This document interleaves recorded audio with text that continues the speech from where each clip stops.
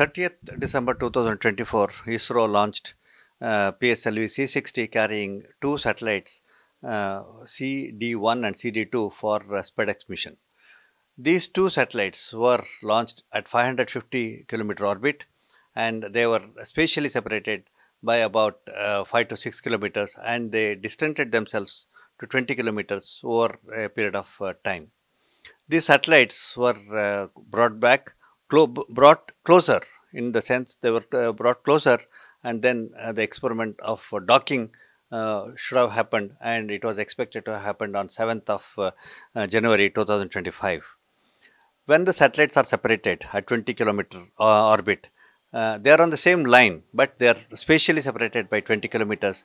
They were brought down to 15 kilometers, 10 kilometers, 5 kilometers, and to 2.5 kilometer, and then 1.5 kilometer. From 1.5 kilometer on, there is what is called as laser ranging, laser based movement of the two satellites, and this laser docking system will be active till about 100 meters, when the proximity sensing and the proximity docking systems gets into effect. Therefore, the satellites have been brought down, and they have been brought closer to about 3 meters, and at the 3 meters, the complete AI based automatic docking system gets activated, where the spatial distance between the two satellites will be checked.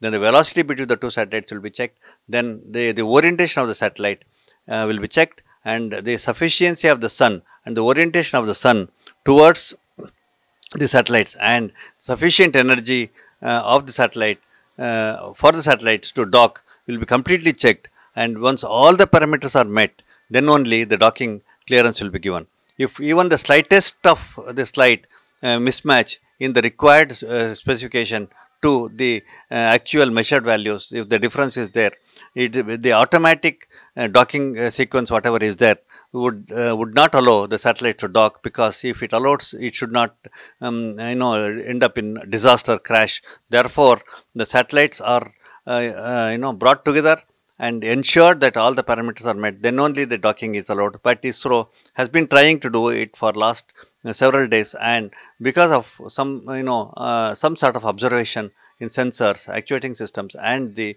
proximity docking system, the docking has been temporarily suspended. But the experiments are continuing, the simulations are continuing, and the entire system of docking is in progress. So if we see ISRO is fully prepared, and it might be successful to do the docking anytime in the coming days, 2 to 3 days or 4 days or whatever it is. We must understand one thing, is that the visibility of these satellites at 550 kilometer orbit is only for 20 minutes over the Earth, over the Indian ground stations. During that time only, major operation of the docking can happen. Beyond that, we call it as the non-visibility area. So, non-visibility area is the time when the satellites will be separated and kept at a safe distance, so that during the non-visibility area, the satellite doesn't collide and create a disaster. This is what is happening, and ISRO is playing a very safe and a very professional game in terms of handling these satellites, bringing them together when there is visibility, separating them when there is non-visibility, is what is happening.